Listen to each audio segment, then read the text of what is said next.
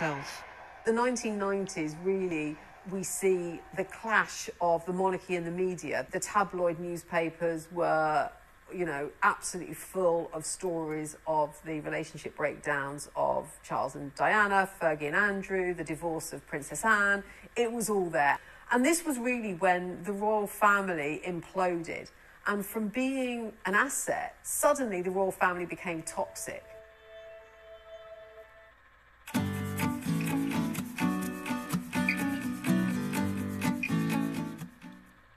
Toxic.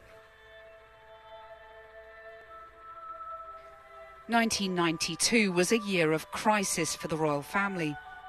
An intimate book was published about Diana's marriage to Charles. And then a fire broke out at the Queen's favourite home, Windsor Castle. It later cost £36 million to repair. And after public resistance to footing the bill, the Queen started to pay income tax for the first time. 1992 is not a year on which I shall look back with undiluted pleasure. In the words of one of my more sympathetic correspondents, it has turned out to be an annus horribilis. When Diana was killed in a car crash in Paris, criticism of the royal family fell on the Queen herself. She had received the news at Balmoral. The family set off for church as usual that Sunday morning. But at the service, there was no mention of Diana. At Buckingham Palace, in accordance with protocol, no flag flew at half-mast. The Queen was not in residence. She remained in Scotland with her bereaved grandchildren, provoking strong criticism.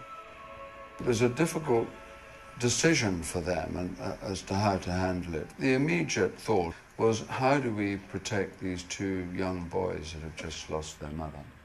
And the immediate instinct, and I think this is a very human thing, is to circle the wagons and look after those boys. And I think that was the instinct of the Queen, of Prince Philip, Prince Charles, and all the family up at Balmoral. Under pressure to act and on advice from the Prime Minister Tony Blair, the Queen returned to London and on the eve of the funeral gave the public what they wanted, a personal expression of grief. What I say to you now, as your Queen and as a grandmother, I say from my heart. First, I want to pay tribute to Diana myself. She was an exceptional and gifted human being. In good times and bad, she never lost her capacity to smile and laugh, nor to inspire others with her warmth and kindness. I admired and respected her for her energy and commitment to others, and especially for her devotion to her two boys. A few months later, the Queen and Prince Philip celebrated their golden wedding anniversary, and after a tough year, both uncharacteristically spoke openly about their lives together. Philip gave a rare insight into the qualities that made their royal marriage a happy union. Of course, after 50 years of experience, I find there's a great temptation to give advice. The trouble is that no two marriages are quite alike. However, I think that the main lesson that we've learned is that tolerance is the one essential ingredient of any happy marriage. It may not be quite so important when things are going well, but it is absolutely vital when things get difficult. And you can take it from me that the Queen has the quality of tolerance and abundance. In 2002, the Queen lost her only sibling, Princess Margaret. And then, just 7 weeks later, her mother. But despite the sadness, it was also a landmark year for the Queen, as 2002 marked her Golden Jubilee, 50 years on the throne. The combination of events led to an upsurge in support for the monarchy. The affection for her at an all-time high when she became the unexpected star of the opening ceremony of the 2012 London Olympics. Good evening, Mr. Bond. Good evening, Your Majesty.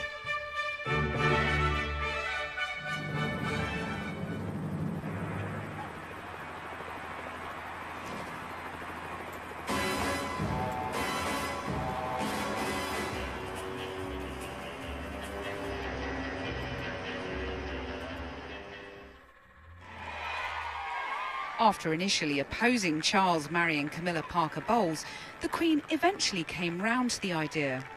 It was a symbolic moment for the royal family, a time of reconciliation and forgiveness. The weddings of the Queen's grandsons seemed to herald a more open and younger-looking monarchy.